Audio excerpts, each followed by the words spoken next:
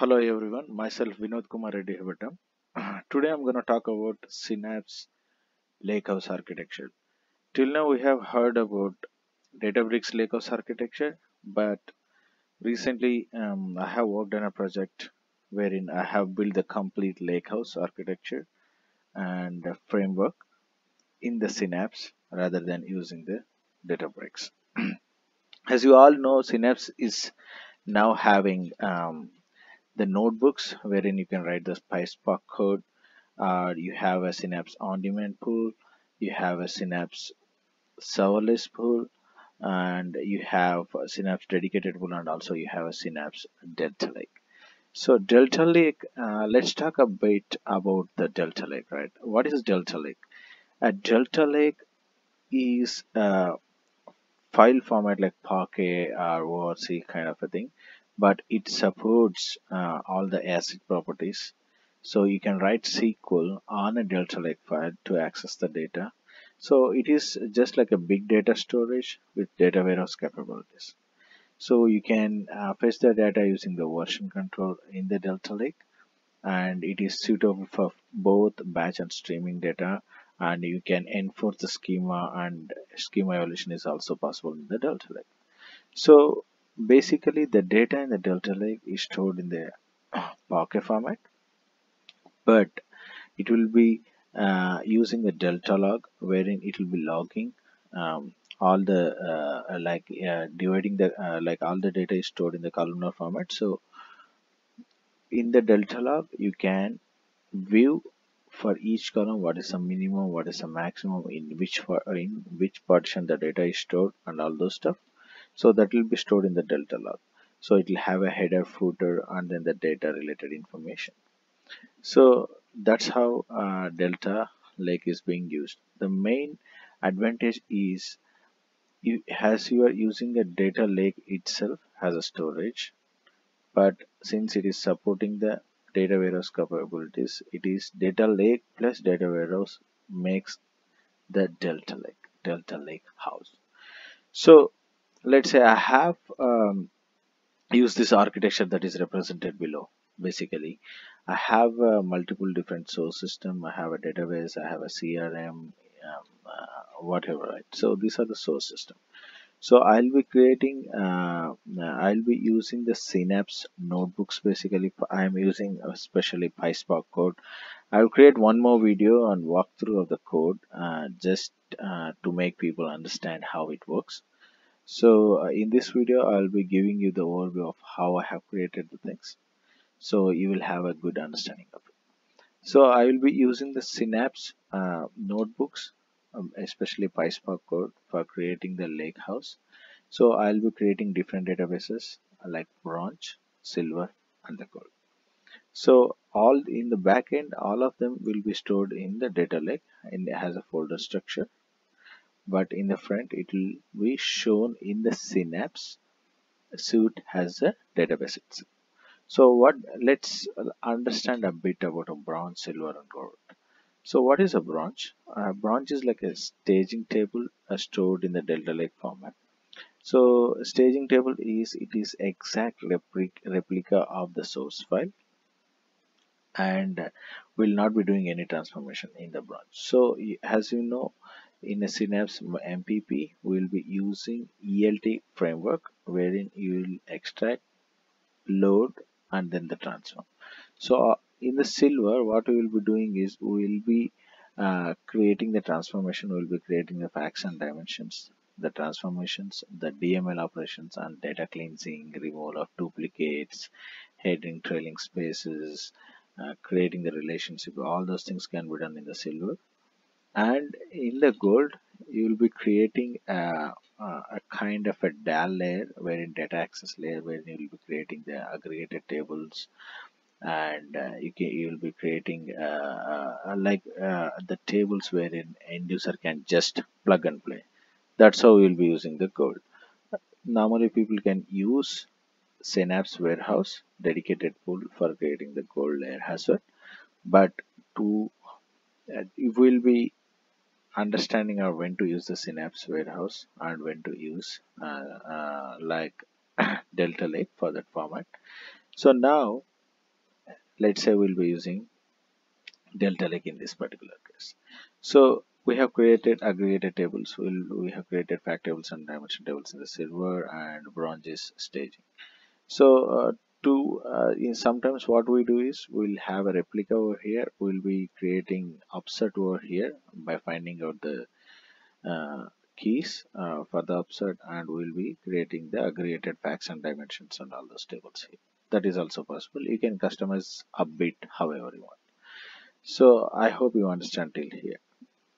So after the gold, so basically in the case of if at all if people wants to do, the advantage of using Synapse for creating the lake house is this.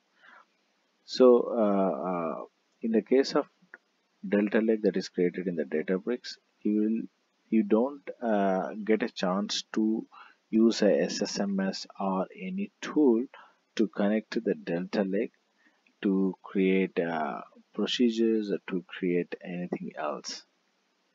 Okay, so in the case of Synapse Lakehouse, what you can do is, what I have done is, and creating the architecture of the solution, I have used the on-demand pool, and in the Synapse on-demand pool, Microsoft allowed people to create external tables on the Delta format as well.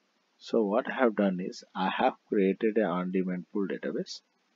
I have used the Delta format for creating the external tables, and I have exposed those tables for the end users using the on-demand pool. So end users, it will be created under the external tables in the if you see the SSMS, I shall show you in the next video about that, and you can easily access them. That's how it works. And so now the life made easy. People can easily access. So if at all if it is available in the SSMS, so people can easily connect from the Power BI or any other reporting tool to connecting to Synapse On-Demand Pool. So how this is helpful, right? So here what we are doing, we are able to achieve the warehouse things using the data lake itself. Okay, but the format that we used is the Delta. So in that perspective, we'll be saving lot of cost. We'll be using the Spark cluster to process the data. There will be some amount of money that you will have to pay over there, but it will save lots and lots of money. Okay, and using the on-demand pool, if at all, if if you are using a less, like if you have less unleashed and people wanted to are willing to do analysis only if required, then on-demand pools are the best. Otherwise, you have to keep the data warehouse units up all the time, and you have to pay the money, a lot of money for that. So SQL on-demand pool plays a very important role to save the cost in that case.